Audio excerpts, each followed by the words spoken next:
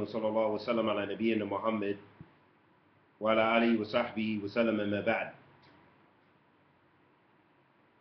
Allama Muhammad bin Salih bin Al-Uthaymeen rahmatullahi alayh was asked, إذا كان was asked, how سب الدين في حالة الغضب من الكفر?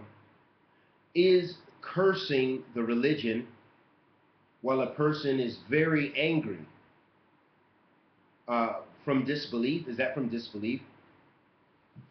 Bin Uthaymeen rahmatullahi alayhi said, إذا كان غضب شديدا بحيث لا يملك إنسان نفسه فإنه لا يخرج بذلك من الدين لأنه لا يعي ما يقول.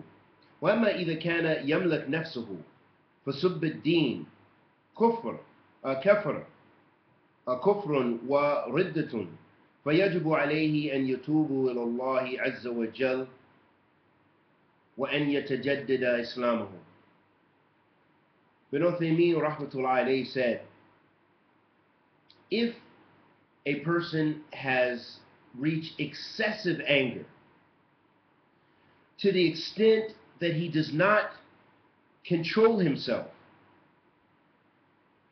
then this does not take him out of the fold of Islam. And this is because he is unaware of what he said. As for if he can control himself and he curses the deen, then this is disbelief and apostasy. And it is an obligation upon him to make tawbah or repentance to Allah Azza wa Jal and to renew his Islam.